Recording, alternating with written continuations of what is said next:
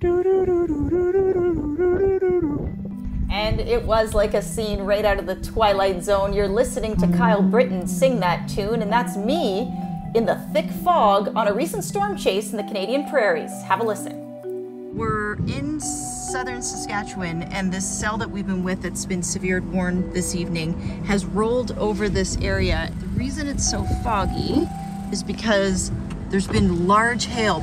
What it's done is it's cooled the surface, almost like snow on the roads, and it's basically forming a cloud right at the surface, like a fog, a dense layer. So I had to have Kyle put his four-ways on so that I could actually see him ahead because it's so foggy I could barely see anything.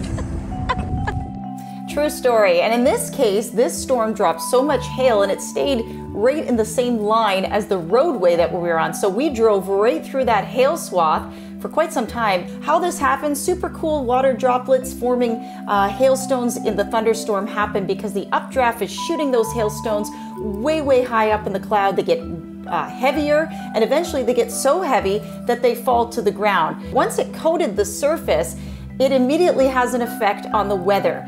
Basically, we see that lower layer of the atmosphere, a very shallow layer, gets cooled so abruptly that it cools and condenses into a cloud right at the surface and can be an immediate change in weather. So you can drive in out of a thunderstorm right into a fog layer. So be careful out there.